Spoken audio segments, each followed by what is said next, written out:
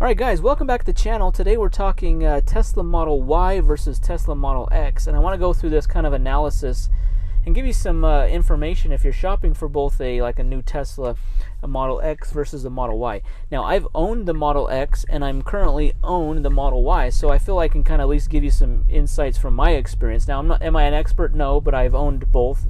I've owned this Y for I think it's been over 3 months now.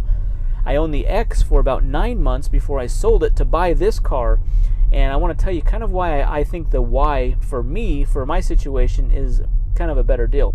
Now the comparison I want to give here is buying an older Tesla Model X. Model X came out in 2016, and there's 5 different trim levels: the 60D, 75D, 90D, P90D, P100D. There's different trims like when it first came out for the first couple years. Now it's just like long range or plaid. For like 2019, 20, 21, it was like long range or performance. So that there's been some different variants available. But what I want to compare it to, so I owned a 2016 Model X 90D. I bought it used with like 75,000 miles on it. I bought it from like the second owner, and it turned out it actually had a Tesla like extended warranty for a year, which the owner that I bought it from, he didn't even know it had that. So that was pretty cool. It had a warranty coverage, and we actually used the warranty quite a bit. So it was a 75,000 mile car. This was in 2021. It was a 2016 car, so it was like a 5-year-old car, and we really enjoyed it. We had a Model S at the time, so we were kind of used to Teslas, and we bought it thinking like, okay, it's my wife's car, she's going to drive it around, she's going to enjoy it, and she really did. She really loved it. When I told her I want to sell it to buy the Model Y, she was like, oh no, I don't want to get rid of the Model X, because she really liked it. Well, here was the thinking. This Model Y that I'm driving right now, this is in 2022. I ordered it in 2021. My out-the-door price for this car, now it changes always. These prices on these cars change always, but the out-the-door price for this brand new long-range Model Y 7-seater that I have, that I'm driving right now, I paid $67,000, I don't know, $400 or $900. $67,000, let's just call it $67,400 is what I paid for this out the door. Okay, now I sold my 2016 Model X 90D. I sold that in December of 2021. I bought it in the first of 2021. I sold it at the end of the December 2021, so I didn't even own it a whole year. I ordered it 9 months. But the reason I sold it is because I got top dollar for it, because the gas prices had spiked, so it's kind of like a perfect storm for Tesla prices. And I can basically I can buy a new Y for the same price as I sold my old X for, you know. I'm like, I'm going to do that. Here are some of the reasons why I think the Model Y is a better car than the Model X. Now, I'm talking a used Model X, because if you're looking at a Y, you might also be looking at a used Model X. Used Model X, a 2016 or 17 right now, is probably going for like high 50s to low 70s, and depending on the variant, the trim, you know, there's probably a big range, and that could change based on how the car environment's going to continue to go. But it's almost a similar price as this car. So I think that an older Model X and a brand new Model Y long range are kind of in the same category price-wise. So if we're looking at like apples to apples comparison, they can be pretty close in price. And I want to tell you why an older Model X isn't the best deal. The new Model Y is a better deal. Now I do want to say this, that the Model X is a little bit bigger than the Y as far as the length. It's almost about a foot longer. It's got more cargo. It's got a little more cargo area. It's got a little more, the seating area is a little more increased. You know, it is a little bit wider of a vehicle. So you do have a little bit more space overall in the Model X. However, the third row seating isn't a whole lot better than the Y. The Y does have the third row option, is very small, but the X is also small, so it's not like the X is a huge difference. It does have the Falcon doors that makes getting into the third row a little bit easier than the Y. I will give the X that. But that's probably the only area where it edges it out, and that is just being a little bit bigger of a vehicle. The Y still has really good storage area. It's got the front trunk, you got the rear trunk, you got the storage underneath the trunk in the back. and foot room, knee room, you know, you can fit 5 passengers in both vehicles pretty comfortably, and if you're carrying luggage. So I think the X slightly edges out the Y in that regard.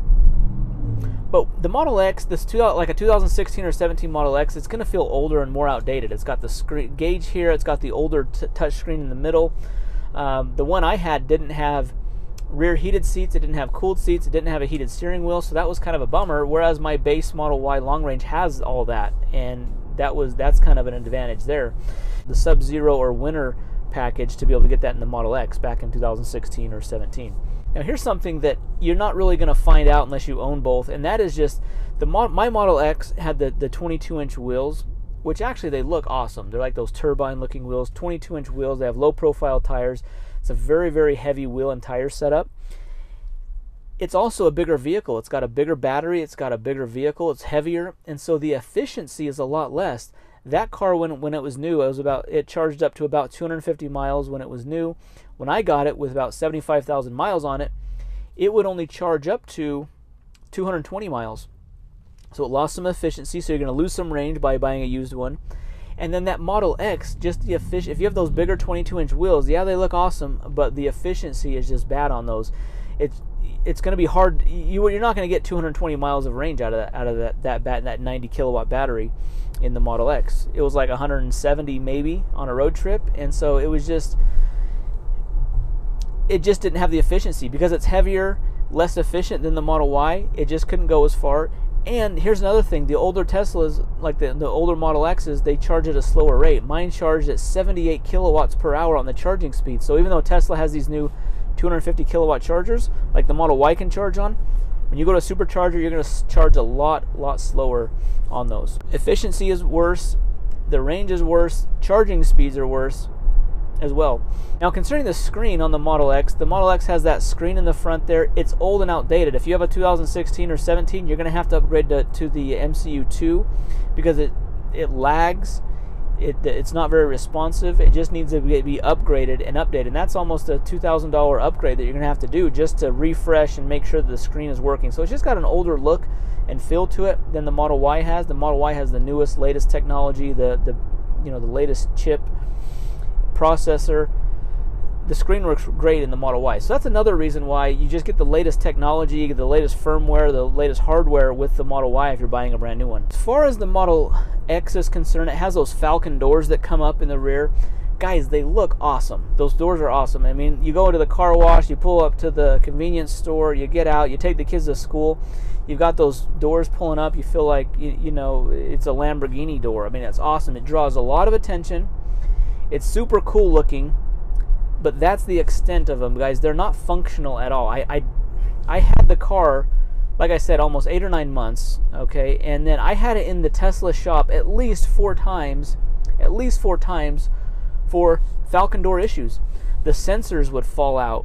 The sensors would not sense objects. I've got hit by the doors. It almost hit people trying to get in or out of the doors. You've got to open this huge door just to get in and out. Guys, it's not functional at all. Elon Musk says they're more functional than a minivan.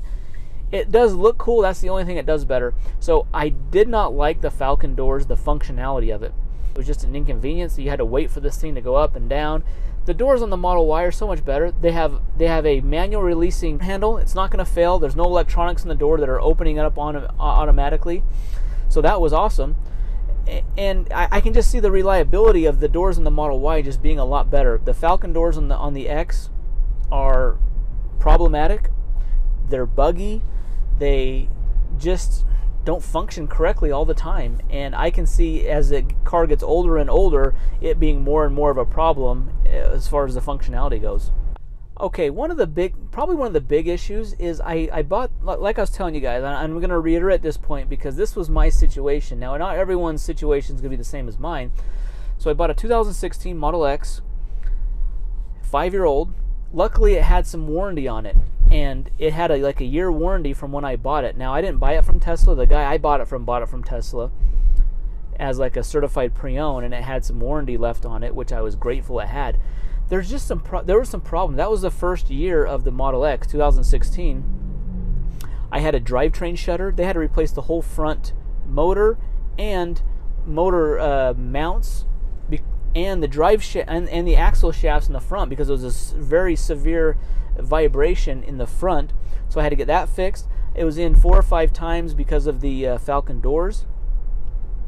I had issues with like the center console braking. I had the scroll wheel break. I just had a lot of like, it was probably in the shop like 6 or 7 times in the 8 or 9 months that I owned it, and I was super glad I had a warranty on it, because it's probably $5,000 to $7,000 of warranty work that it got fixed on that thing, and luckily I didn't have to pay anything for it, and that was covered under the warranty that I had. So I was glad that it had that, but there was no way, after that experience, I'm like, there is no way I'm owning this car outside of warranty. There's no way. It just seems like it's really like kind of like a novelty type of a car. Practicality, not very practical as far as like the doors were concerned, and I just felt like I didn't feel comfortable owning it outside of warranty. So that was one of the main reasons why I sold it. I wanted to get the newest, latest, the Model Y that Tesla's offering, and I think that the Model Y is a better vehicle, especially if they're about the same price. And in my case, they're almost the exact same price. A 2016 Model X versus a 2022 Model Y. The Model Y, I think, is superior in almost every category besides the cool, flashy Falcon doors, when that's really all they are, is flashy. They're not really functional. So the Model Y, yeah, it's a little bit smaller. You lose out a little bit on storage and maybe some leg room, and the third row seat's a little bit better on the Model X. But if you're carrying around 5 people or less, and that's all you have, the Model Y is going to be perfect. The third row seats in both are going to be cramped. The Model X is good, but the third row seat's just not practical using in the third row all the time, especially if you have to put car seats in the third row. Third row car seats in either car are very, very tricky and very, very hard to use. People complain about the Model Y and like how the handling is, and I think the handling's great. Like I love the handling. I have no complaints about the handling. Yeah, the Model X had air suspension. You could lift and lower up the air suspension, and it had a little more cushier ride, but I had the 22-inch wheels, and so that pretty much negated it. So it had to have air suspension, or the ride would have been even harsher. So I don't think the ride's any better in the Model Y versus X. Y, I think, is a little funner car to drive. It just feels lighter, it feels more nimble, it feels smaller, and it is smaller. So it's easier to park, it's easier to maneuver, it's easier to get in and out. If you have a low clearance garage, you don't have to worry about those Falcon doors like malfunctioning all the time like I had that. So I think the Y really is superior in the fact that it's just more practical. And the fact that you're getting the latest, newest technology from Tesla, it's more efficient. It's actually using a smaller battery, and you're getting more range. This has 326 miles of range. My X could go 220 miles, so it wasn't even like that. Extra 100 miles is a huge deal. The Y, I think, checks more boxes. I think it's a superior vehicle when you're looking at like something in the mid to high $60,000 range. So really the comparison is if you're looking at a used X versus a new Y, I think the new Y is the way to go. The Y just feels like it's a simpler car, that it's going to be more reliable over time, and I'm getting a full warranty on it. You're buying a used Model X, 2016 or 17 or 18 or even, that's 3, 4, 5 years old, you have less warranty coverage on it. This has the 8-year battery warranty. It's got the drivetrain warranty, the bumper to bumper. So you have a little more control, and you don't know how the other one's been charged. If the other one's been charged, like the Model X I had that was a 2016, the guy I owned it before that, he did not plug it into his house at all. He supercharged it only all the time. And so I think that the degradation of the battery really happened when this last guy owned it. He owned it for about a year, and he supercharged it almost every day because it had free supercharging on it. A lot of the older Tesla Model S's and X's that have free supercharging, that gets stripped off if it goes through a dealer or if it gets traded back to Tesla. So a lot of times the free supercharging doesn't transfer over. So I don't think it's worth buying an older car just for the free supercharging, because that may not actually have it and may not go away. Because the guy I bought it from, he's like, yeah, it's got free supercharging. I'm like, oh, cool, it's going to transfer to me. And it didn't. I was kind of bummed about that. That was actually kind of a negative there. So thinking you're buying something that has a feature and it doesn't have it was kind of a bummer for us. But that's my fault, I guess, for not doing my research properly. But the guy had free supercharging, and so he actually used it, and I felt like kind of abused the car, because when you're supercharging the car every single day for the charging, it's just like, it's hard on the battery pack. Do I miss the Model X versus the Y? And the answer really is no. Like, this Model Y really is a great replacement for the X, the older X. I'm very glad that I did. I just wish I'd have gotten it sooner, because I sold my X the end of 2021, and I didn't get this till August of 2022, so I had a big gap without a car. But I also didn't want to miss the window to sell my X, so I'm glad that I did get rid of it when I did, because I did get a very good price for it.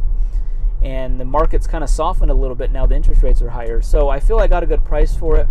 The Model Y, I think, is a very, very good and adequate replacement for an older X. I just think it's more efficient, it's funner to drive, it's easier to drive, it's smaller, it's not as glitchy, it's not going to have, I don't feel it's going to have as many problems, it's got a full warranty. List kind of goes on and on, but those are the kind of things that I can tell you as a former Model X owner who now owns the Model Y. I really like the Y, and I think that it's the better move. I think it's the better car when it comes to comparing it to an older Model X. Tesla's going to continue to come out with better and better products as they improve, as they innovate, as technology, as batteries get better. The older ones are always going to be less desirable than the newer ones. And right now it seems like the end of 2022, you can get a Model Y pretty quickly, especially if you go with the performance version.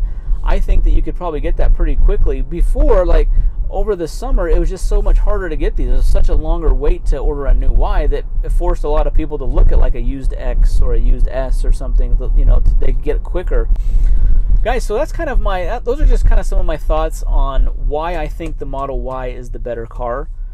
It is for me, and I want to share that with you because I do get asked, I've gotten asked several times, well, which one do you like better? Which one do you choose? That's Model, and it really is Model Y all day long. A 2022 Model Y long range, I think, is a better car than a 2016 Tesla Model X 90D. That's what I had. I think it's better. Now, anyways, guys, hopefully you found that interesting or helpful or entertaining. Leave down below in the comments kind of your thoughts about Model X, older Model X versus new Model Y. Curious to see what other people think, because I've owned both. I feel I can speak to both, and I'm very glad that I got rid of the X when I did and got the new Model Y, because I think it's a better vehicle. Anyways, guys, well, thanks for watching the video. Hit that thumbs up button, subscribe, and we'll see you in the next one. Thanks.